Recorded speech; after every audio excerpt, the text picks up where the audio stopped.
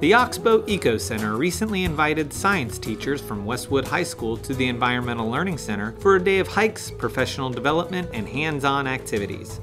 One such activity was an environmental stewardship card game. Players took turns drawing cards and answering questions about conservation, fish harvesting, and policy. Based on their answers, the effects were borne out in a simulated water ecosystem where their decisions directly increased or decreased the local fish population.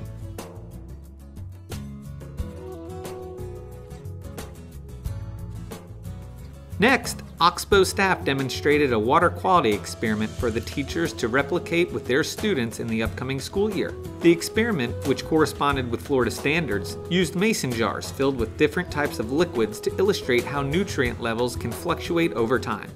Oxbow staff continuously offer workshop opportunities at the Eco Center and can also conduct their workshops in schools to make it more convenient for teachers. Contact the Oxbow for more information.